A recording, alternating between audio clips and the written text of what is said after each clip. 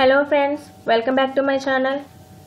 Today our topic is nutrition in animals. Earlier we discussed the nutrition in plants. Today we will discuss about nutrition in animals. Plants can prepare their own food by the process of photosynthesis, but animals cannot.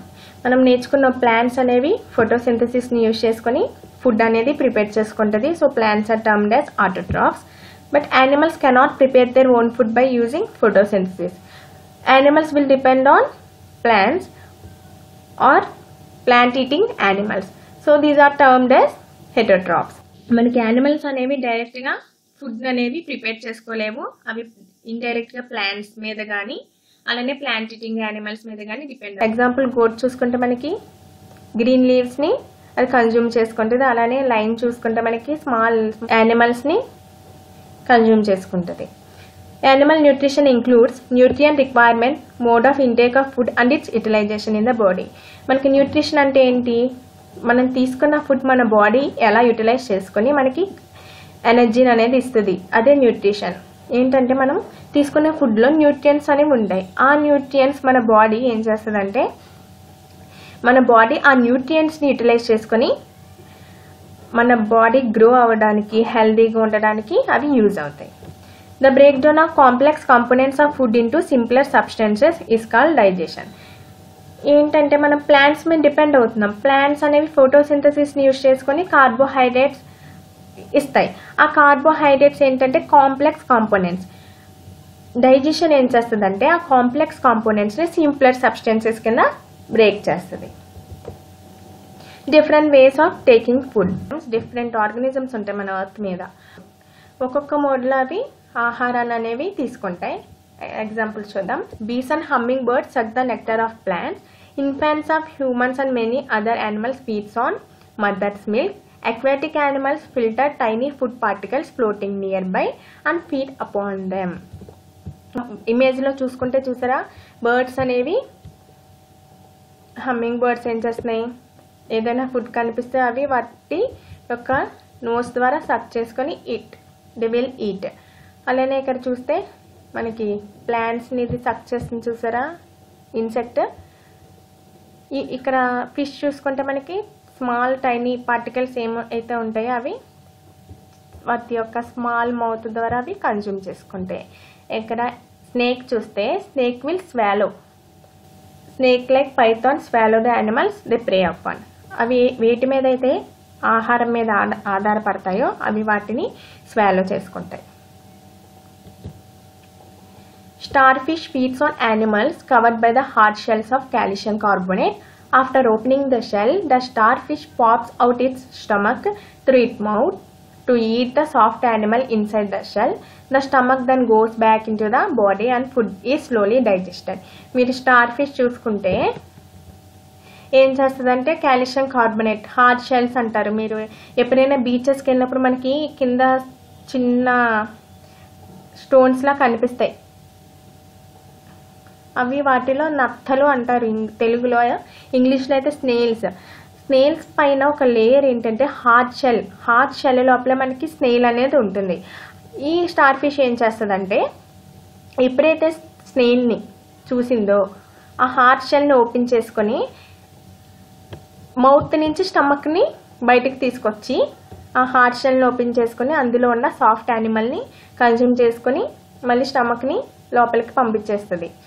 తర్వాత స్లోగా food అనేది digest చేసుకుంటుంది. Mouth నుంచి star fish అనేది స్టమక్ని బయటికి తీసుకొస్తుంది. అదే ఈ స్టార్ ఫిష్లో ఉన్న డిఫరెంట్ క్యారెక్టరిస్టిక్.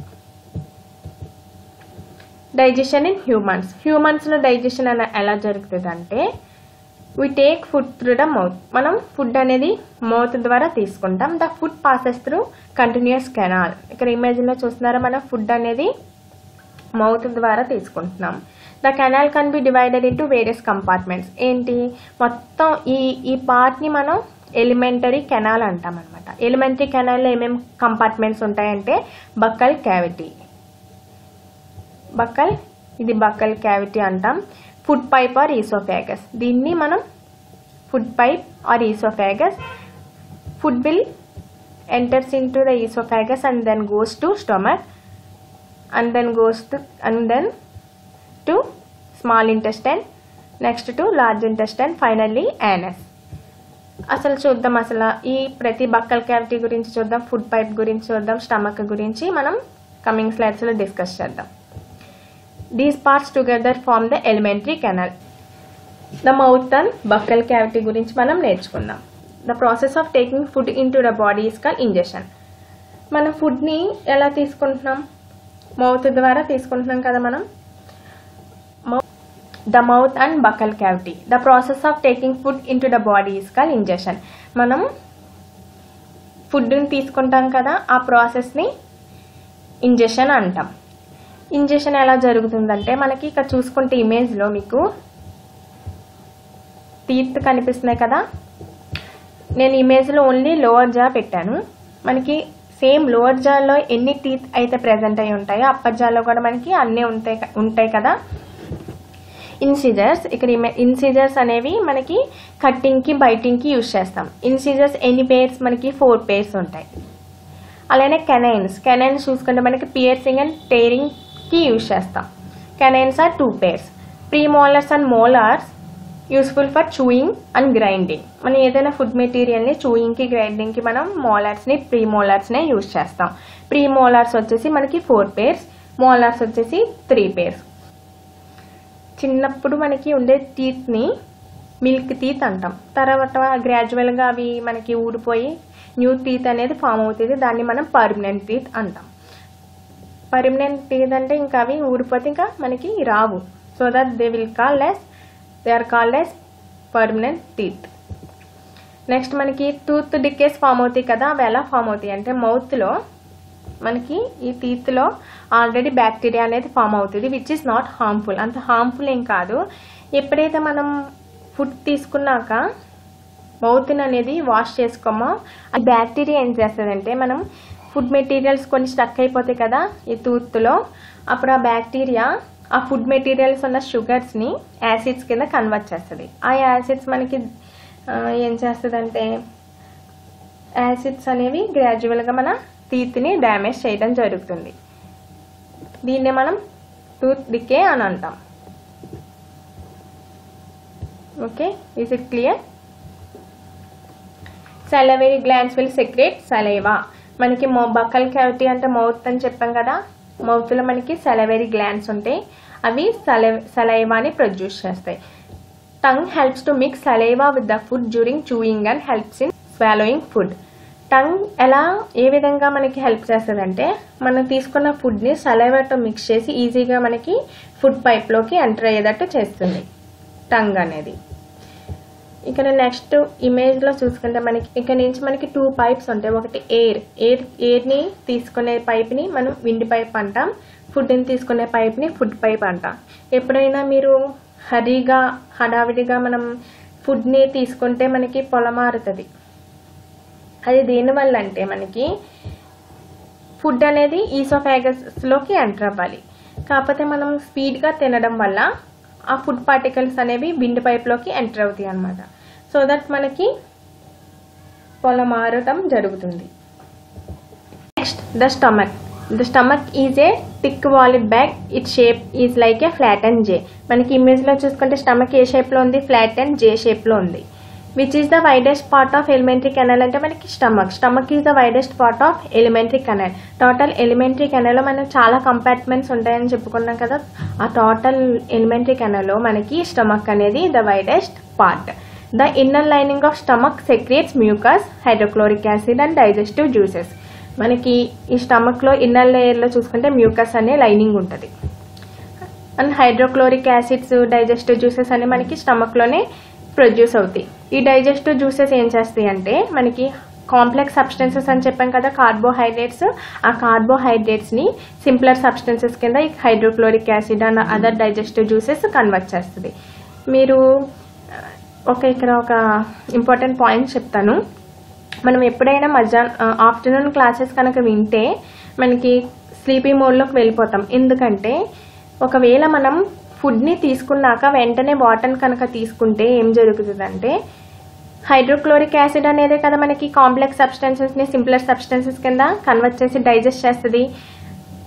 ఎప్పుడైతే మనం వాటర్ని తీసుకుంటామో water will dilute the hydrochloric acid. So that ఏమవుతుంది, మనకి టోటల్ బ్లడ్ అనేది స్టమక్ దగ్గర కాన్సన్ట్రేట్ అవ్వడం వల్ల మనకి బ్రెయిన్కి తక్కువ బ్లడ్ అనేది వెళ్ళడం జరుగుతుంది. కాబట్టి మనకి స్లీపీ మూడ్లోకి బ్రెయిన్ అనేది అంత యాక్టివ్గా వర్క్ అనేది జరగదు. కాబట్టి మనకి స్లీపీ మూడ్లోకి వెళ్తాం. సో మనం ఏం చేయాలంటే ఫుడ్ తీసుకున్న వెంటనే వాటర్ అనేది మనం కన్జ్యూమ్ చేయకూడదు. ఓకే, ఇది రీజన్ అనమాట. మనకి ఎందుకు ఆఫ్టర్నూన్ క్లాసెస్లో మనం కనుక వింటే స్లీప్ ఎందుకు వస్తుందంటే, నిద్ర ఎందుకు వస్తుందంటే ఇది reason. Next one small intestine. Stomach నుంచి మనకి నెక్స్ట్ ఫుడ్, డైజెస్టెడ్ ఫుడ్ అనేది స్మాల్ ఇంటెస్టైన్లోకి వెళ్తుంది కదా. స్మాల్ ఇంటెస్టైన్ ఏం చేస్తుందంటే, the small intestine is highly coiled and is about 7.5 meters long. Small intestine అనేది 7.5 meters లాంగ్. చాలా important. What is the length of small intestine అని అడుగుతారు. మనకు ఆన్సర్ ఏంటి, 7.5 meters. It receives secretions from the liver and pancreas. మనకి liver అనేది, small intestine అనేది ఏం చేస్తుందంటే, మనకి లివర్ ఏమో బైల్ జ్యూస్ అనేది ప్రొడ్యూస్ చేస్తుంది, ప్యాన్క్రియాస్ వచ్చి ప్యాన్క్రియాటిక్ జ్యూస్ని ప్రొడ్యూస్ చేస్తుంది. ఆ సెక్రేషన్స్ అనేవి మనకి స్మాల్ ఇంటెస్టైన్ తీసుకోవడం జరుగుతుంది. Which is the largest gland in our body, liver. Total బాడీలోనే మనకి లార్జెస్ట్ గ్లాండ్ ఏంటంటే లివర్. చూడండి, it సెక్రేట్స్ the bile juice that is stored in the sock called gall bladder. The bile place an important role in the digestion of fats. మనకి bile juice ఏం చేస్తుందంటే ఫ్యాట్స్ని digest చేసుకోవడంలో అది చాలా useful అవుతుంది. మనం తీసుకునే ఫుడ్లో మనకి ఫ్యాట్స్ కూడా ఉంటాయి కదా, ప్రోటీన్స్ ఉంటాయని చెప్పుకున్నాం, ఫ్యాట్స్ ఉంటాయని చెప్పుకున్నాం, వైటమిన్స్ ఉంటాయని చెప్పుకున్నాం. ఫ్యాట్స్ని డైజెస్ట్ చేయడానికి బైల్ జ్యూస్ అనేది మనకి యూజ్ అవుతుంది. Absorption in the small intestine, దీన్నే మనం ఎసిమిలేషన్ అని అంటాం. The digested food can now pass in to the blood vessels in the walls of small intestine. This process is called absorption. మన small intestine image కనుక చూసుకుంటే, ఇమేజ్లో మనకి small finger like structures ఉన్న చూసారా స్మాల్ ఇంటెస్టైన్లో. ఇవి ఏం చేస్తాయంటే సర్ఫేస్ ఏరియాని ఇంక్రీజ్ చేస్తాయి for the absorption of digested food. మనకి సర్ఫేస్ ఏరియా ఇంక్రీజ్ అయ్యింది అంటే అక్కడ ఫుడ్ అనేది స్పీడ్గా డైజెస్ట్ అనేది జరుగుతుంది. ఈ ఫింగర్ లైక్ స్ట్రక్చర్స్నే మనం విల్లీస్ అంటాం. Large intestine. ఇప్పుడు స్మాల్ ఇంటెస్టైన్లో ఫుడ్ అనేది డైజెస్ట్ అవుతుంది. డైజెస్టెడ్ ఫుడ్ అండ్ సాల్స్ ఉంటాయి, అవి మనకి స్మాల్ ఇంటెస్టైన్ ఏం చేస్తుంది అంటే లార్జర్ ఇంటెస్టైన్లోకి పంపిస్తుంది. The larger intestine is wider and shorter then small intestine. Large intestine length వచ్చేసి మనకి 1.5 meters, స్మాల్ ఇంటెస్టైన్ 7.5 meters. చాలా ఇంపార్టెంట్, ఇవి డైరెక్ట్ క్వశ్చన్స్ అడుగుతారు. It's function is to observe the water and some salts from the undigested food material. Undigested food ఏదైతే ఉంటుందో అది large intestine అనేది observe చేసుకుంటుంది. The remaining waste passes in to the rectum and remains there as semi solid ఫేకస్. The faecal matter is remove through anus. This is called ఎజెషన్.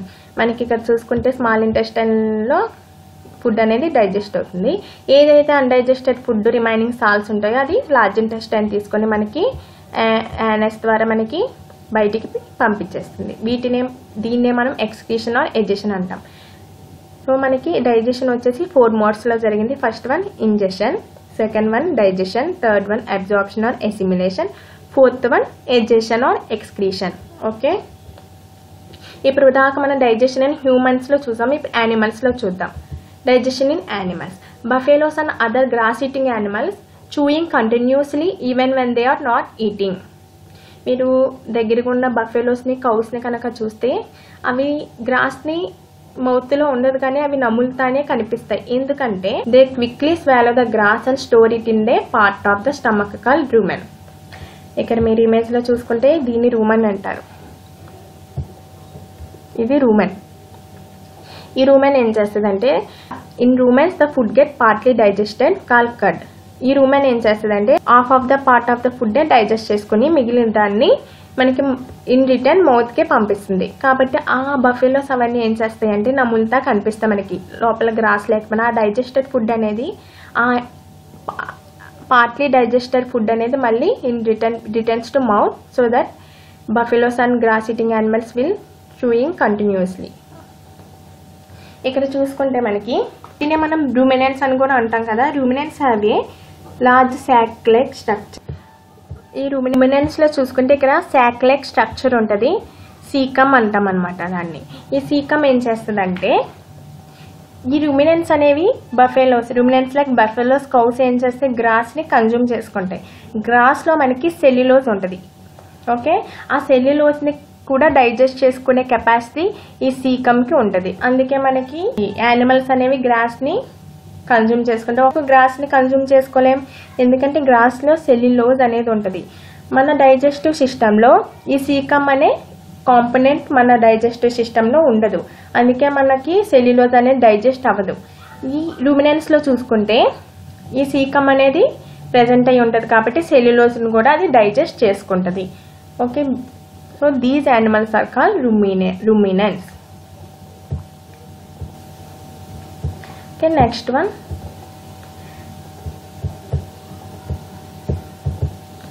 Feeding and digestion in amoeba. మనకి అమీబాలో digestion, అది amoeba అసలు ఫుడ్ని ఎలా తీసుకుంటుందో మనం చూద్దాం. Amoeba అనేది మనకు తెలుసు, మైక్రోస్కోపిక్ సింగిల్ సెల్డ్ ఆర్గనిజం. ఇదంతా ఒకటే సెల్ కదా. Amoeba is a microscopic and single celled organism found in, మనకి అమీబా సాధారణంగా ఎక్కడ amoeba is a single celled organism. ఇది టోటల్ ఒక కంప్లీట్ వన్ సెల్ అనమాట. So that amoeba is called a single celled organism. ఇక్కడ మనకి ఇలా రెడ్ లైక్ స్ట్రక్చర్స్ కనిపిస్తున్నాయి కదా, వీటిని సూడోపోడియా అంటాం. ఈ సూడోపోడియా ఏం చేస్తుందంటే ఎక్కడైతే ఫుడ్ కనిపించిందో అది మూవ్ చేసుకుంటా ఆ ఫుడ్ని క్యాప్చర్ చేసుకుని అబ్జర్వ్ చేసుకుని ఫుడ్ వ్యాక్యూలో పంపిస్తుంది. ఫుడ్ వ్యాక్యూల్ అనేది ఏం చేస్తుందంటే ఫుడ్ వ్యాక్యూలో మనకి డైజెస్టివ్ జ్యూసెస్ అనేవి ఉంటాయి. ఈ digestive juices complex సబ్స్టెన్సెస్ని simpler substances కింద కన్వర్ట్ చేసి డైజెస్టెడ్ ఫుడ్ అనేది అబ్జర్వ్ చేసుకుంటుంది. అన్డైజెస్టెడ్ ఫుడ్ అనేది ఫుడ్ వ్యాక్యూల్ ద్వారా ఎక్స్పెల్ చేసేస్తుంది. ఓకే, అర్థమైందా? ఈ సెల్ని మనకి ప్రొటెక్ట్ చేసిన మెంబ్రెయిన్ ఉంటుంది, దాన్నే మనం సెల్ మెంబ్రెయిన్ అని అంటాం. ఈ టోటల్ అమీబా గురించి మనం క్లియర్గా కమింగ్ చాప్టర్స్లోనే ఎక్స్ప్లెయిన్ చేస్తాను. సమ్ స్టాటిక్ పార్ట్ని చూద్దాం. అగ్రోస్టాలజీ is the study of gross. మనకి గ్రాస్ గురించి స్టడీ చేసే దాన్ని మనం అగ్రోస్టాలజీ అంటాం. Arthrology study of joints. Bryology is the study of bryophytes. ఈ బ్రయోఫైట్స్ అంటే ఏంటంటే bryophytes are the group of A plant species that reproduce via spores. మనకి ప్లాంట్స్ అనేవి ఎలా రీప్రొడ్యూస్ అవుతాయి, either vegetative reproduction or through seeds మనం చూసాం. కానీ ఈ బ్రయోఫైట్స్ ఏంటంటే స్పోర్స్ ద్వారా రీప్రొడ్యూస్ అవుతాయి.